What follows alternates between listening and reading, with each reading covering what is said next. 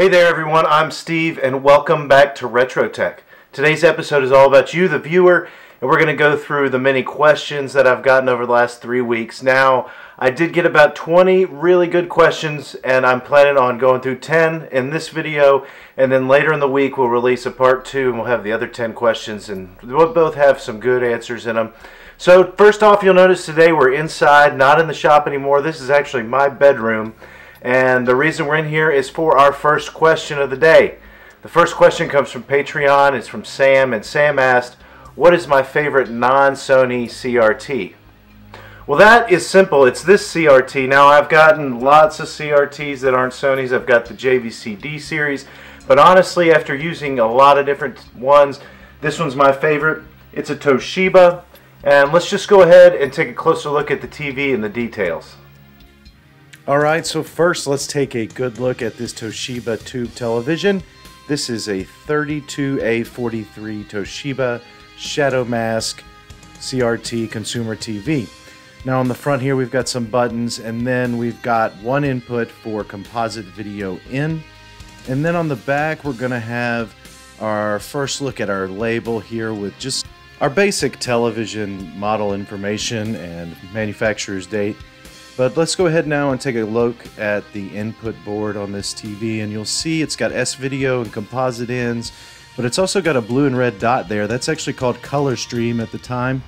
Now in the demo we're going to use a PS1 console. One of my favorite remade consoles. The PS1 just has a cool little look and is a lot smaller than the original PlayStation 1. Now let's look at it real quick. It's just really tiny and fits well anywhere.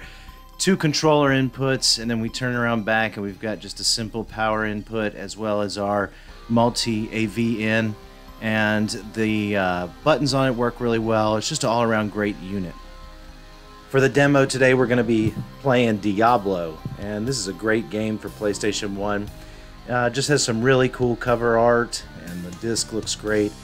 Just keep in mind to check those discs if you do buy one of these older, rarer games, to make sure it's in great condition, because that's the most important thing about these old disc games is the condition.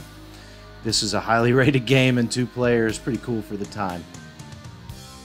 To make sure that I can hook this CRT up with the best possible video quality, I'm going to use HD Retrovision's cables, and this is their Sega Genesis 2 cable. It's just really high quality and very nicely made, works perfectly, converts the RGB into a component signal for a CRT. And all I needed was this small adapter they made. This is for the PlayStation 1, and it connects to the end of this Genesis 2 cable, and now you have a component cable for the PlayStation 1. And it fits in very nicely to the AV multi-out on the back of the console. Now, this CRT does have a color stream input, but that just means it's component input. So you put the red and the blue there, and then the green actually goes in the yellow input. It doesn't go, there isn't a green input, it has to go there. So it's just a simple design of hooking it up like that to get it ready to play. Okay, so I've got the demo set up here, and I'm really trying to keep the glare down in the room so it's a little darker. For the first couple questions, we're going to sit here. I'm just going to let it play. I'll go through the questions and we'll get you some answers. Okay, so question number 2 comes from Ryan on Patreon. And Ryan asks, in your experience, what's the most problematic monitor you've had to encounter and you wouldn't recommend?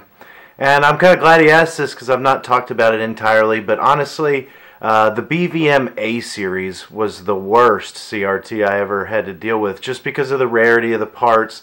Not only that, but that was the biggest reason. Now, one of the other problems was the fact that the settings on it are very hard and tricky to get right. You know, you've got some very tricky things with sync on that monitor. A couple things just won't even work even if you have all the right parts. So I definitely tell people, you know, stay away, at least for the time being, stay away from any A-series BVM.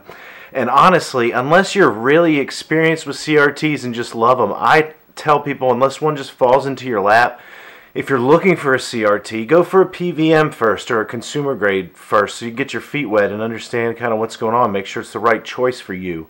And because a BVM has a lot of features and it's really good, but it's like a Ferrari, and the Ferrari has to be serviced. You know, it's not like a high-end car like a Lexus where you can just you know, use it and take it to be normally serviced, you know, for oil changes or something. But basically, you can't keep the BVM. It needs to be serviced kind of regularly. It needs to have changes made in the setting menus every time you change an input, possibly. So really confusing piece of machinery there. It takes a patient person. I always say, unless you're really dedicated, don't get a BVM on purpose. Ryan also had another great question, and it is, hey Steve, when you're making a yoke adjustment, what do you use for epoxy to hold it in place once you've done your yoke adjustments? I used to use 2-part epoxy. Now, that's really messy, and I don't feel like it's very good in case you want to go in later and need to make another adjustment or change. So I'm changing that recommendation to like a caulk, and you can just get a safe caulk that can go on glass and plastic, and just use that instead of the permanent or semi-permanent epoxies that I had been using in the past. Okay, so the rest of the questions are from subscribers on the YouTube channel. And first off, I had some questions about where I'm located. Now, I do have a business location. It's in Gallatin, Tennessee, which is about 30 miles or so outside of Nashville. Not really far from Nashville, but it is a full business location. So if you need some kind of business done with me, I can exchange that address. You can either come there in person or mail things there safely. Another thing I got asked is it difficult? This came from Detroit Retro Gamer. And they said, is it difficult to take bezels off of PVMs? And the answer is absolutely yes. Unfortunately, that's like the hardest job to do. You have to physically rip down the entire monitor, except for like the 20L5 and 14L5. Those ones, the bezel just comes right off the front. Every other model, they made it where you had to rip the whole monitor apart on Sony to get rid of that, you know, that bezel. To take it off and replace it, it's a big task. It's got to be completely taken apart. Okay, Bob Robb asks, I love your work as well as your videos. They are very helpful and knowledge-wise. Any advice or book recommendations for a total newbie who would love to someday have fluency in this type of work? I know it's a long road and there's no shortcuts to mastery. I'm reading and watching as much basic info on electronics as I can and just want to know any tips from you along the way. And thank you. Well, thank you, Bob. That's a great question, and thank you so much for all the stuff you said there. Really nice. And this is a very great question. What I want to say is it is a patience game. Just take your time. First off, start with something small. I recommend getting some older gaming consoles, some outdated stuff that's very cheap or maybe even broken to begin with, and pull it apart. Start working on the circuit boards. Get a basic soldering iron and then try to see and develop some techniques with just practicing soldering. You can even heat up existing components and try to pull them. That's a great way to get experience, because then if you damage something, you're not really worried about it. You can go back and try to fix anything at that point. So I would recommend using those things, but also you're going to need to study things. So whatever, you know, TVs, I always had a plan before I did anything, like an RGB mod. I would always go pick the TV, and then I'd do as much information on TV. So another thing was, if I couldn't find like a manual or I just wouldn't bother with the TV, at least not first. If you can't find the service manual, then it's not a good idea to try to go and jump into that, because what you want to do is find a TV and then get the service manual for it. And when you start working into the television, then you can kind of get in there and look at the service manual, and it will help you learn what the language in there and how it works out into the machine, so you can understand what on paper is trying to be told to you in the machine form. And then you go look at it in practical application in the machine. So you've got to familiarize yourself with manuals. As far as like basic electronic stuff, honestly, just get on Google and start looking up for like community college basic electronics classes. There are a couple of good just professors out there that really sat there and recorded their lectures from community colleges. I've watched a few of those when I was new to electronics to try to understand. Now, I do have an engineering background in my education, And then the first few years out of college, the job I had was in the construction field, specifically concrete and engineering in that field. But that was a long time ago, and I'm not there anymore. But you will end up coming to points where you need to know some mathematics, and just the best thing to do is not go full gung-ho into something. Just take kind of baby steps, and you'll learn as you go. I had no idea how to read schematics when I started, and now I know completely what I'm looking at when I see basically a blueprint for a television chassis and other things inside the board. So that's a great question. I may get into it some more in the future, but for today, that's just kind of the way I would recommend it. You know, go on there and study online like you keep doing, and then start working your way into practice, okay? Just go from there into practice. Start on lower end stuff. Pick up a consumer CRT and say, okay, my goal is to learn everything about this consumer CRT, and then I want to take it apart, and then I want to replace all the larger, older capacitors in it. So you can go through and do this. Basically, make a checklist of how to remove caps, and so you can go through that yourself. And then after you get done with that project, you fire it up, and it's a really great feeling of knowing you completed it. You do that, and then you can take a step. Hey, all right, next time I want to RGB mod the TV, or this time I want to get a PVM that's broken and try to fix it. So that's just some of my advice. Let's go to the next question. Okay, next question is from John Gerard, and John was asking where I get my cap kits from. Again, I've talked about this a little bit before. The cap kits all come from, I use Mouser, but you can use DigiKey, any parts supplier for electronics parts. And again, to make my cap kits, I have to make my own cap kits. So if you're a patron and you have a model of a monitor and you want a cap kit, you know, just hit me up with a message. If I've got it, I'll give it to you. But otherwise, you have to go through and just pull the chassis out, look at the caps on there, and the best thing to do, I feel like, is to go through and individually look at them all. Now, you could go through the manual too if you want to, and just read the caps on the parts list and order them from there, and then you kind of map where it was, what parts, and it will tell you on the manual, so you can go in there and get lists usually too of the caps. But I like to go through and just pick out which ones I'm going to replace and make sure it gives me a way to double check them.